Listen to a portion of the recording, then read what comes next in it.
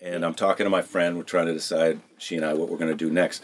And this guy comes around the corner in a full-on crawfish outfit, like paper mache. It's a paper mache crawfish that is better, and it's realistic. It doesn't look like a cartoon crawfish. It looks like a for real, like brownish. Like somebody in art school went out and made a brownish red crawfish outfit that looks like a real crawfish with a thing over his face that with a screen over it so tall. you can't. Yeah. Yeah. And it's a guy in this suit by himself.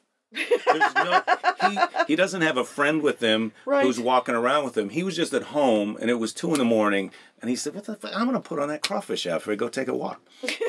And so he comes around the street, and we're like, "Hey, you got to go over to hug him and get your picture taken with him." And so it's like that's what's in it for him, I guess. He's like a celebrity. It's like it's not like in front of the Grauman's or anything. He doesn't want $1 or anything. No, it's 2 in the friggin' morning. It's like, and he's by himself. It's not like he's smoking weed with his friend. He just decided, I'm going to put this crawfish, I'm going to put my crawfish outfit on. Right. That I have in my house for when I feel like this. I'm going to put it on. I'm going to go take a little walk, and I'm going to meet some new people. And that's what he was doing.